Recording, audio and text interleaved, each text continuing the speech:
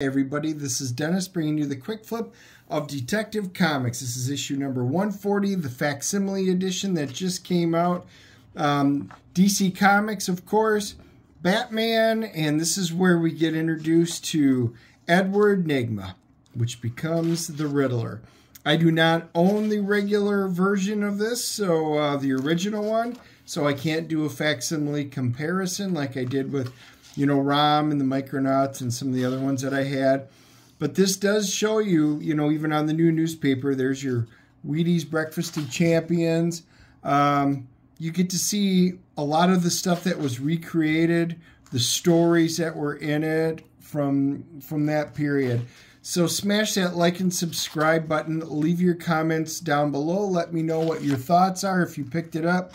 Join us on Wednesdays for our live streams and interact. See you then.